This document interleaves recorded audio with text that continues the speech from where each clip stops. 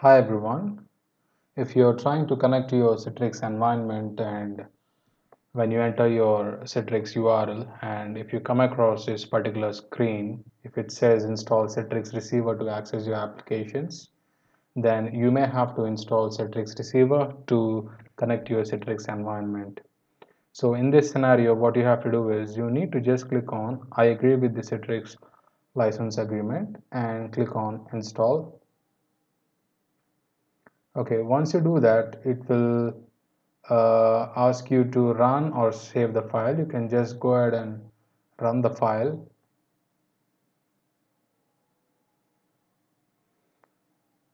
So it's trying to download.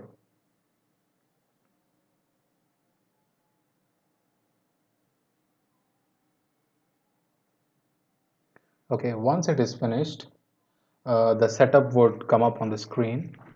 So all you have to do is click on start, accept the license agreement, click next, enable single sign-on. So what enable single sign-on does is if you're connecting to your Citrix environment and within your Citrix environment you want to access some other applications, so you need not enter the password again and again for different kinds of applications. Once you enter the password, this password will be used to access other applications as well.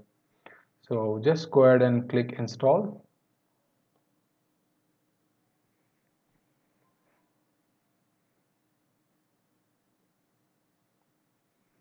So it is trying to install receiver.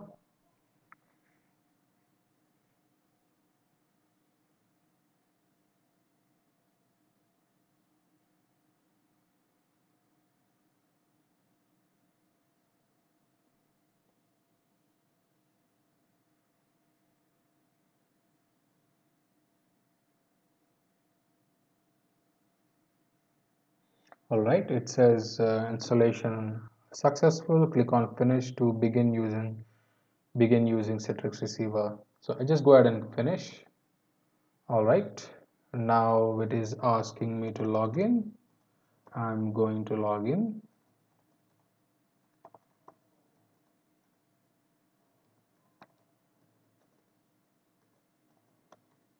All right, click login. Now you see some applications. Let me go ahead and launch an application.